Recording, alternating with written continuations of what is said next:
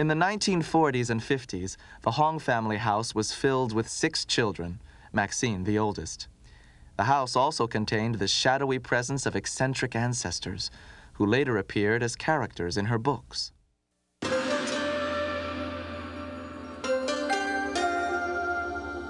Her grandfather, Ah Gong, crazy ever since he was bayoneted by Japanese invaders, he used to shock the family by exposing himself at the dinner table. A great-uncle, Kao Gong, a riverboat pirate who murdered a man in Cuba and became a professional burglar in New York. Her aunt, Moon Orchid, who never adjusted to life in America and eventually died in a mental hospital. And there were ghosts. I mean, one of the extraordinary things why it seems to me that somehow at some level, books by Maxine Hong Kingston, books by Toni Morrison, sometimes don't get the awards they deserve in our literary culture. And I've heard this said by people who are on the panels that give out the awards, is that the white American literary establishment doesn't believe in ghosts. Toni Morrison and Maxine Hong Kingston believe in ghosts. Kingston subtitled The Woman Warrior, Memoirs of a Girlhood Among Ghosts. Some of the ghosts she writes about are white, demons with round eyes. Others are ghosts who flew out of China seeking revenge. And one, the no-name woman, is the ghost of her father's sister, who drowned herself in the family well.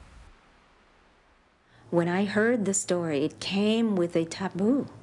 My mother said, don't tell this story. Don't ever repeat it. I'm going to tell it to you, but don't you ever repeat it. And it was it's a story that has so much of woman's suffering. I mean, it's about rape. It's about infidelity. It's about how to keep a marriage going or how to break out of it. It's about suicide and death and illegitimate birth and a death of baby, a death of a mother. I mean, all kinds of horrible taboo subjects.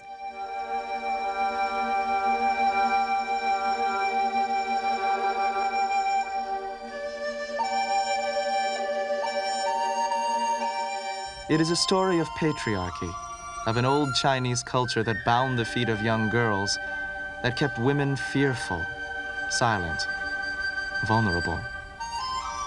In the fields near her village, Kingston's aunt is raped while her husband is far away in America. When she becomes pregnant, the villagers torment her. She delivers her baby alone in a pigsty, and then, out of shame, kills the child and herself.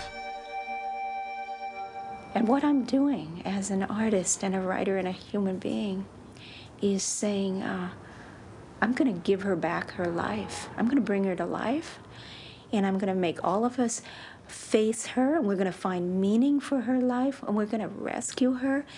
And she has no name, but I'm going to give her her life and her immortality by writing it down and making a story that will live forever.